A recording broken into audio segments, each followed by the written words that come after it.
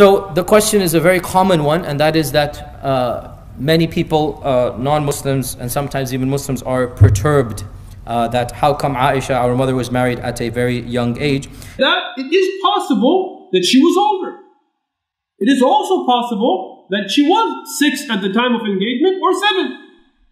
You find some so-called scholars. I graduated from the Islamic University of Islamabad with a master's focused in hadith. So-called scholars making these estimates based on some other evidences.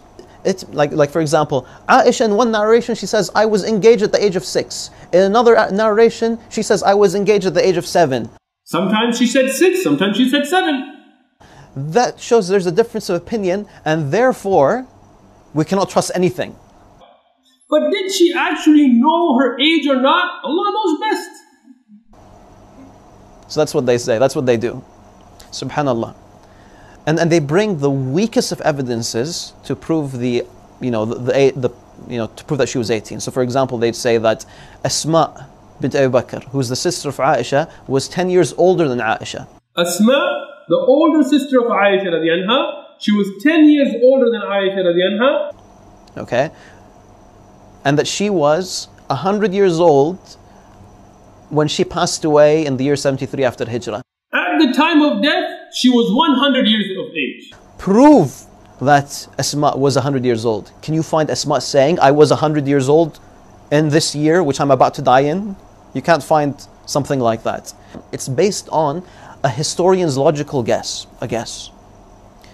And this is put ahead of Aisha saying, I was 9. In multiple sources, according to multiple eyewitnesses. Subhanallah. Yes? Some people, they say that Aisha Rabi'awwal, and particularly that age or that time period of history, they didn't have a proper accounting of the years, and so she couldn't have known that she was 9. That even Ibn Hajar and Tabari, they were not able to produce exact ages of when Aisha was born. Now it's very important to understand why. The Arab had no calendar.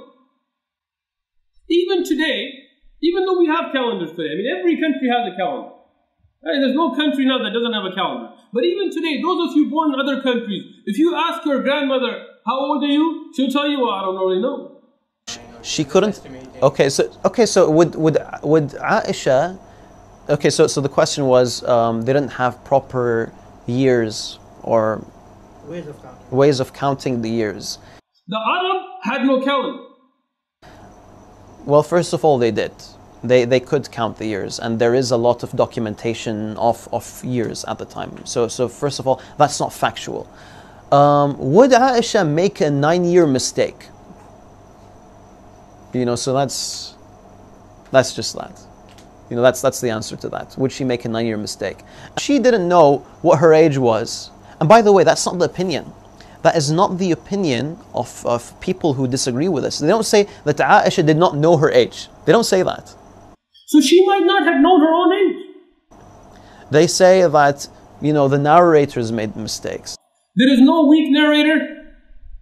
There is no ilal in the wording. There is no grammatical errors. There is no iqlab in it. We see the hadith is sahih. Aisha radiyallahu anha said this, no doubt. But did she actually know her age or not? Allah knows best. I'm not discussing this to apologize for anything. Oh Muslims, don't apologize for the truth and don't distort the truth. There are Muslims that try to deny this. Oh, he didn't marry Aisha as a young girl. Ya akhi, look, that's not the way forward. We don't lie for the sake of our religion. Astaghfirullah. We're not going to cover up the truth if people find it embarrassing. This is the reality. Deal with it. To be honest, mutawatir. To be honest, it's mutawatir evidence. Her saying, I was 9 years old. Our Prophet ﷺ married a young girl. And we are proud of this. And we're proud of that.